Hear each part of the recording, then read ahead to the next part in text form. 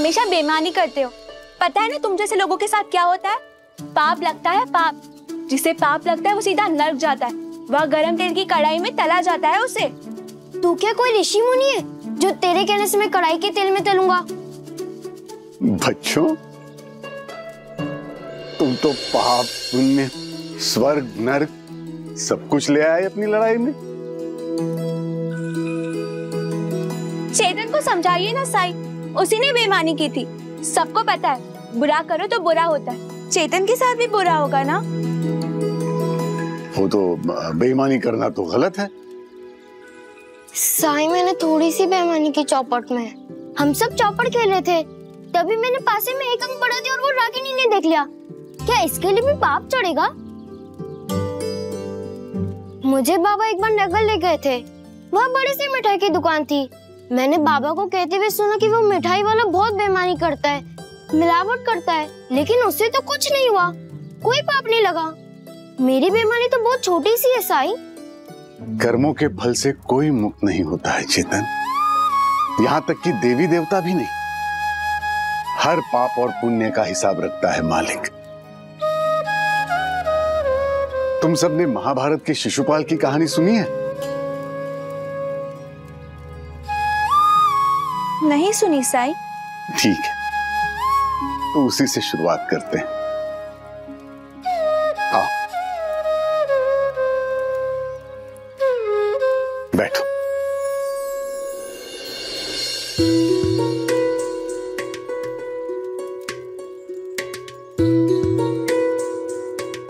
शिशुपाल की मां श्रितश्रवा भगवान श्री कृष्ण की मौसी थी। जब एक भविष्यवाणी में उन्हें पता चला कि शिशुपाल की मृत्यु श्री कृष्ण के हाथों लिखी है, तो उन्होंने श्री कृष्ण से वरदान ले लिया कि वो शिशुपाल के 100 पाप माफ कर देंगे। भगवान श्री कृष्ण ने वरदान दे दिया। अब जैसे जैसे शिशुपाल बड़ा हुआ, पाप करने लगा। भगवान श्री कृष्ण उसके पाप गिन रहे थे।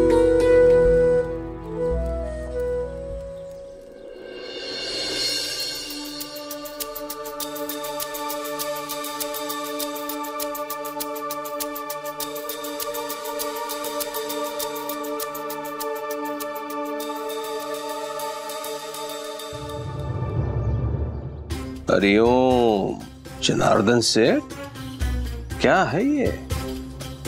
इतनी सर्दी है या मुंह छुपा रहे हैं आप? कुलकर्णी सरकार, मुझे इस मामले में मत फंसाइए। मुझे आपके साथ कोई देख ना ले, इसलिए मुंह छुपा रहा हूं। अच्छा, मेरे साथ आपको कोई ना देखे इसलिए आपने मुंह छुपाया है, लेकिन ऐसे कैसे चलेगा जनार्दन से? आप तो दवाई के धंधे में मेरे भागीदार थे। लाभ बांटा है तो अब दंड भी बांटो। यदि मुझे कारावास भेजा गया तो मैं अकेला नहीं जाऊंगा, तुम्हें भी साथ लेके जाऊंगा। न्यायाधीश को मैं बता दूंगा नकली दवाई में तुम ही मेरे साथ सम्मिलित थे। ऐसा मत कीजिए सरकार, आप जो कहेंगे मैं करूंगा।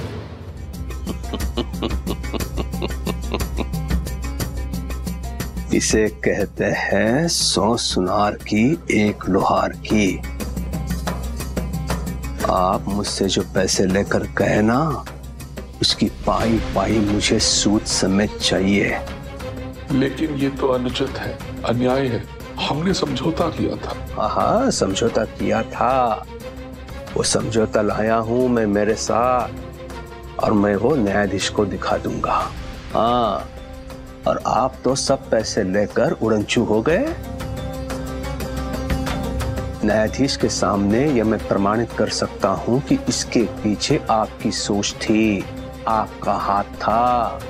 अरे मैं तो छूट जाऊंगा, आप नहीं बचेंगे। कारावास जाना पड़ेगा आपको। अरे तो मैंने कब मना किया है पाई पाई चुकाने से? सूद समेत। हाँ बिल्कुल, सूद समेत। लेकिन मुझे इस कानूनी कार्रवाई में मत फंसाइए। आज शाम तक मेरे पैसे नहीं मिले तो कल ही मैं समझौते के कागज न्यायाधीश के सामने रख दूंगा। नहीं नहीं, मैं ले आऊंगा। आपसे वादा करता हूँ। अच्छा सरकार, मुझे आज्ञा दीजिए, पैसों का बंदोबस्त भी तो करना है। हरिओम।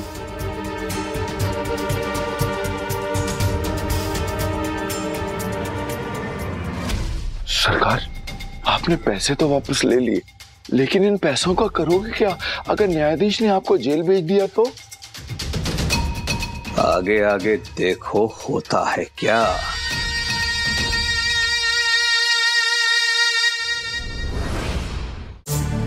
औषधि घोटाले में आपको अपने पक्ष में प्रमाण प्रस्तुत करने के लिए कहा गया था। जी अवश्य।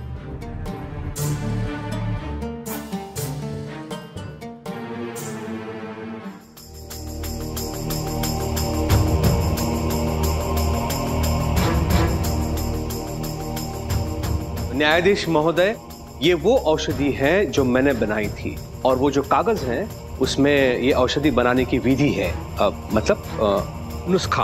आप जांच करके देख सकते हैं कि ये औषधि बिल्कुल भी हानिकारक नहीं है, और वो सारी पुस्तकें आयुर्वेदिक औषधियों की हैं। न्यायाधीश महोदय, आप स्वयं जांच कर सकते हैं, देख सकते हैं कि इस औषधि में जो सामग्री मिलाई है उसमें से एक भी स्वास्थ्य के लिए हानिकारक नहीं है, बल्कि लाभदायक है। हरिओम। लेकिन महामारी में किसी को इसका लाभ नहीं हुआ। हाँ, लेकिन जैसे ही मुझे ज्ञात हुआ, मैंने औषधि की बिक्री पर तुरंत प्रतिबंध लगा दिया था। इससे ये साबित होता है न्यायाधीश महोदय कि मेरी मंशा किसी को भी क्षति पहुंचाने की या किसी के भी पीड़ा से लाभ उठाने की नहीं थी। आपने बिक्री रोकी, आपने औषधि पर प्रतिबंध लगाया, बल्कि यूं कहिए कि आपने दवा का दाम इतना अधिक बढ़ा दिया कि एक आम आदमी उसे खरीद भी ना सके। हाँ, मैं मानता हूं कि औषधि के दाम बढ़े, मूल्य बढ़ा, लेकिन न्यायाधीश महोदय इसके पीछे एक वजह है। इस औषधि में जो सामग्री पड़ी वो दुर्लभ थी, उच्च कोटि की थी, तो उसके भी दाम बढ़ रहे थे, तो उसका प्रभाव स्वाभाविक रूप से औषधि के मूल्य पर पड़ा। और आपने सरकारी डॉक्टर को उसकी जिम्मेदारियां निभाने से रोका। न्यायाधीश महोदय, आरंभ में उस लड़की में आत्मविश्वास की कमी थी, अभाव था, लेकिन जैसे ही उसने अपनी योग्यता प्रमाणित की तो मैंने उसे नहीं रोका। डॉक्टर पिल्ले भी शिरडी में काम कर रहे थे, और जहां तक मेरी योग्यता का सवाल है तो मैंने आज तक हजारों रोगियों को ठीक किया है, हजारों रोगियों। जब ये महामारी बुरी तरह से शिरडी में आसपास के गांव में फैल रही थी तो ना तो किसी को इसकी वजह मालूम थी और ना ही उपचार। सरकारी डॉक्टर लक्षणों को देखकर उपचार कर रहे थे तो मैं भी वैसा ही कर रहा था। लेकिन बाद में मैं इस निष्कर्ष पे पहुंचा कि जिन रोगियों में रोग प्रतिकारक शक्ति अधिक है वो इस रोग से अछूते रहेंगे। इसलिए मैंने अच्छे से अच्छे जड़ी बूटियों का प्रयोग किया। न्यायाधीश महोदय, मैं मानता हूं कि मेरे औषधि से रोग ठीक ना हुआ हो, लेकिन मैं दावे के साथ ये कह सकता हूं कि मेरी औषधि के गुणवत्ता के कारण कई लोगों में रोग प्रतिकारक शक्ति बढ़ी, वो कभी अस्वस्थ नहीं हुए। उनमें से मैं भी एक हूं। हाँ, लेकिन जो लोग दुर्बल थे, जो बीमार थे, उन पर मेरी औषधि का कोई असर नहीं हुआ। न्यायाधीश महोदय, ये तो किसी भी औषधि के साथ हो सकता है न्यायाधीश महोदय।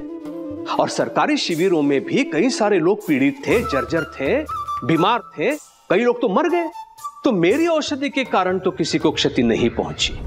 तो फिर न्यायाधीश महोदय, मुझ पर यह आरोप क्यों? मेरा कैसा अपराध बताइए। न्यायाधीश महोदय, शिरडी से 2 लोग आए हैं जो मेरी ओर से साक्ष्य देना चाहते हैं, अगर आपकी इजाजत हो तो।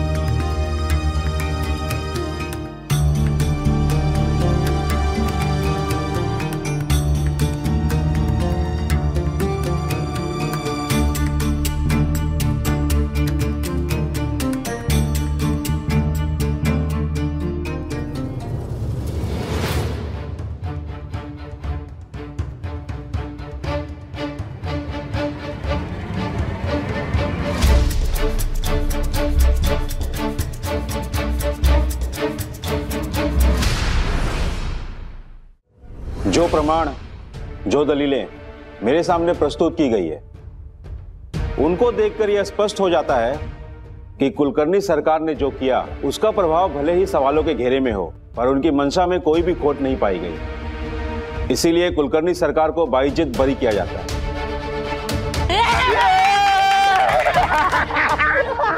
Order, order. और साथ ही कुलकर्णी सरकार को चेतावनी दी जाती है कि आइंदा ऐसी महामारियों में कोई प्रयोग ना करे और सरकार द्वारा दिए गए दिशा निर्देशों का पालन करे। जी।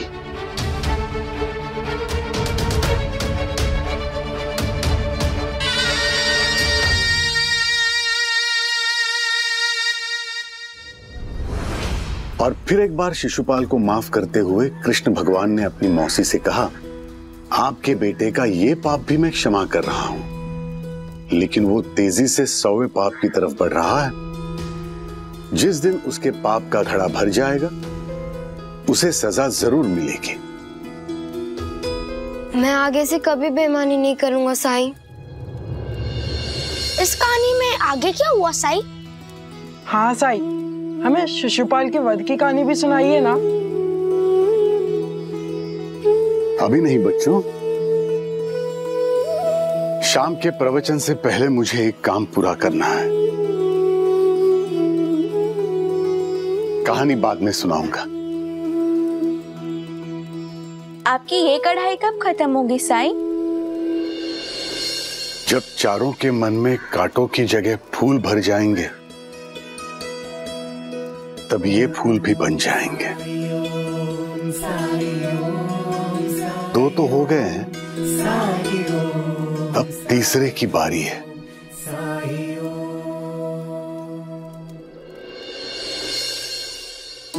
बोलो साई बाबा की जय।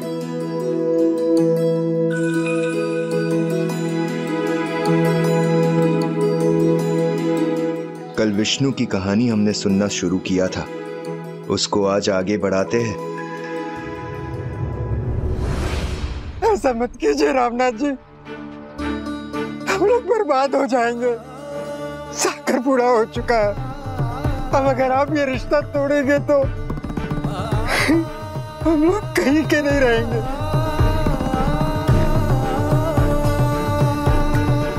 मेरी बेटी की जिंदगी बर्बाद हो जाएगी।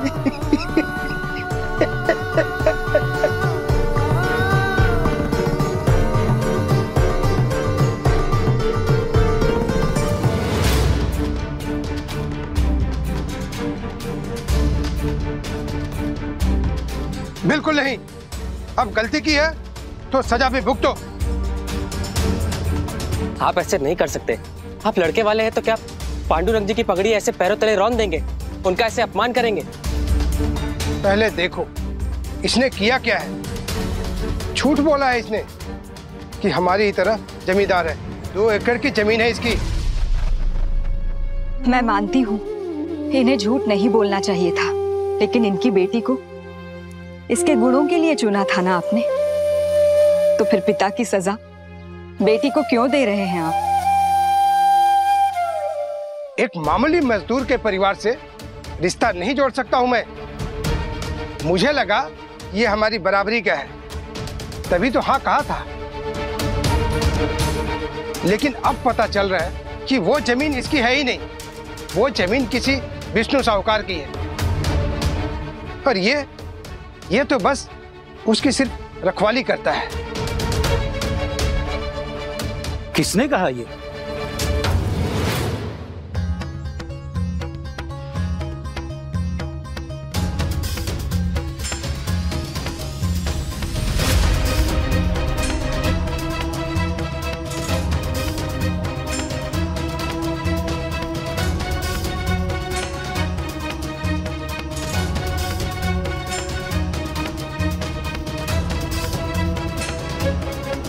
किसने कहा कि पांडुरंग सिर्फ उस जमीन की रखवाली करता है? सच तो यह है कि वो जमीन विष्णु साहूकार की नहीं है, बल्कि पांडुरंग की है।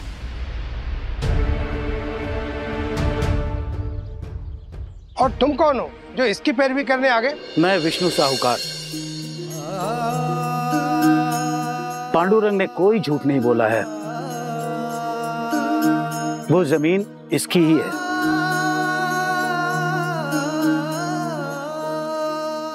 नहीं नहीं मालिक, मुझसे बहुत बड़ी गलती हुई है। इतना अच्छा रिश्ता देखकर मैं अपने आप को रोक नहीं पाया। झूठ बोलकर मैंने बहुत बड़ा पाप किया है। आपकी संपत्ति को अपना बताया, ये पाप है। लेकिन अब मैं झूठ का सहारा नहीं लूंगा। पांडुरंग, इसमें झूठ क्या है? पिछले 25 साल से इस जमीन को जोत रहे हो। बीज बोने से लेकर फसल काटने तक सब कुछ तो तुमने ही किया है अब तक। इसलिए पहला अधिकार उस जमीन को संभालने वाले का ही होना चाहिए। ये सब बोलने वाली बात और सिर्फ सुनने में ही अच्छी लगती है, लेकिन कानूनन वो जमीन तो आपकी है ना? अगर ऐसी बात है तो मैं अभी इसी वक्त कानूनी तौर से भी उस जमीन को पांडुरंग के नाम करता हूं।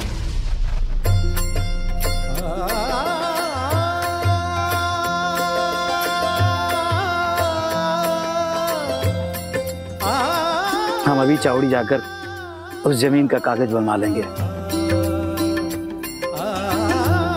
ये क्या कह रहे हैं मालिक? मैं वो जमीन नहीं ले सकता। पांडुरंग, वो जमीन हमारी काली आई है।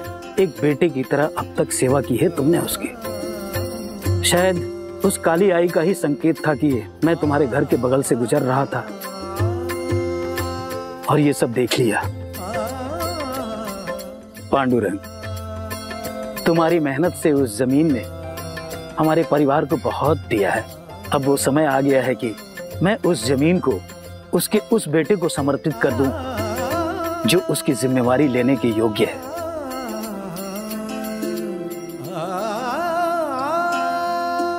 पांडुरंग, ना मत करना। ये क्या कह रहे हैं आप? हद होती है बेवकूफी की। कई बार किसी की अच्छाई को बेवकूफी समझा जाता है, लेकिन विष्णु जी की नेकी और दान भावना की कोई सीमा नहीं है। इससे पहले भी इन्होंने कई लोगों का भला किया है। मैंने ऐसा कोई महान काम नहीं किया है। हाँ, जो बहुत पहले मुझे कर देना चाहिए था वो मैं आज कर रहा हूं।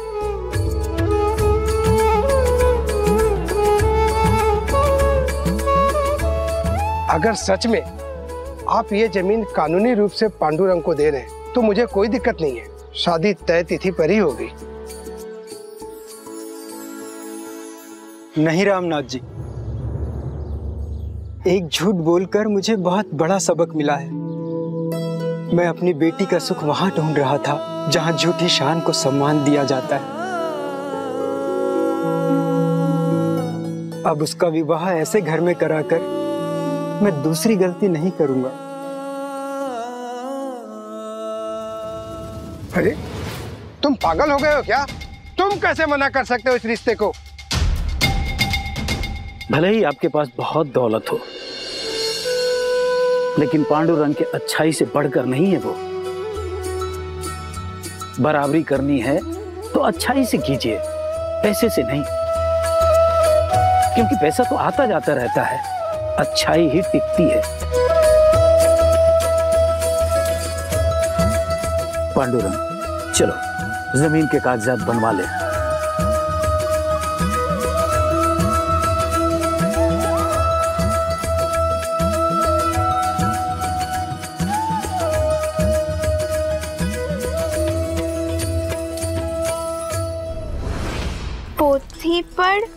पोथी पढ़ नहीं, पोती।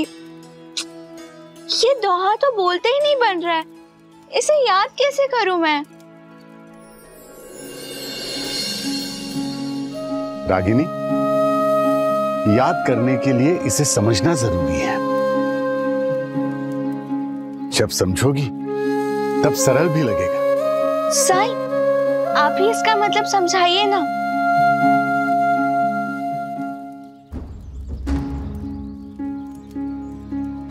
पोथी पढ़ी पढ़ी जगमुआ, पंडित भया न कोई, ठाई आखिर प्रेम का पढ़े जो पंडित होए। इसका अर्थ बहुत ही सरल है, थोड़ी देर में समझाता हूं। सुनिए, आप ही साईं है ना? ओहो, मैं आपसे ही मिलने आया हूँ साईं। अंदर आइए, बैठ के बात करते हैं। साईं, दोहा आप समझाने वाले थे ना?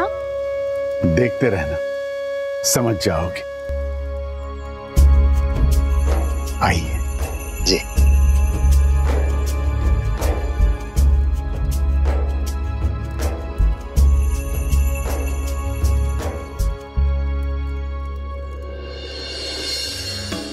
मैंने सारी जिंदगी ज्ञान ग्रहण करने में व्यतीत की है। आज की तारीख में मैं सर्वज्ञानी हूँ। मुझे चारों वेद, सारे उपनिषद कंठस्थ हैं। साथ में गणित, आयुर्वेद, कला, इन सब का भी संपूर्ण ज्ञान है।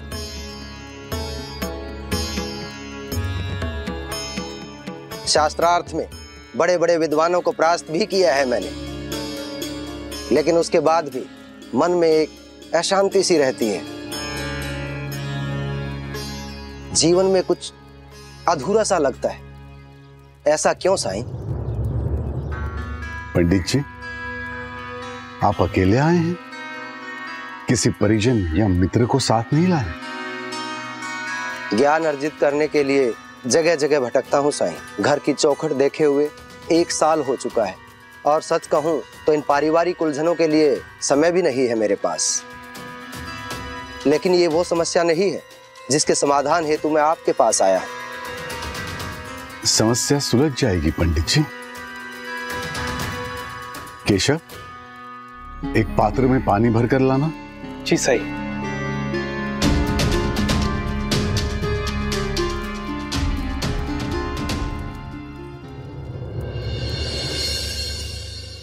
विष्णु जी, इतना सारा अनाज कहाँ ले जा रहे हो? साईं के पास। कल ही फसल कटी है, सो उसका 1/3 हिस्सा देने जा रहा हूँ। आप तो हम सब के लिए दान की मिसाल हो विष्णु जी। सुना मैंने, आपने पांडुरंग को अपनी जमीन। माधव जी, मैं ये सब मिसाल के लिए नहीं करता हूँ।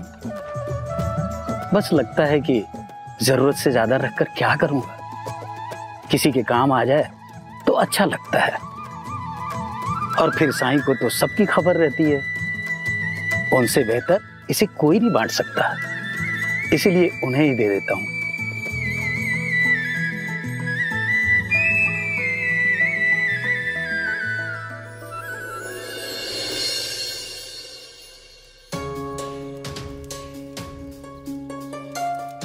पंडित जी,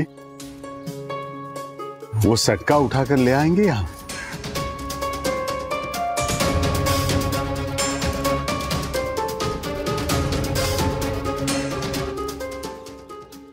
यहाँ इतने बच्चे हैं और पीछे वो आदमी है, फिर मुझ जैसे विद्वान से साईं ऐसा क्यों करा रहे हैं?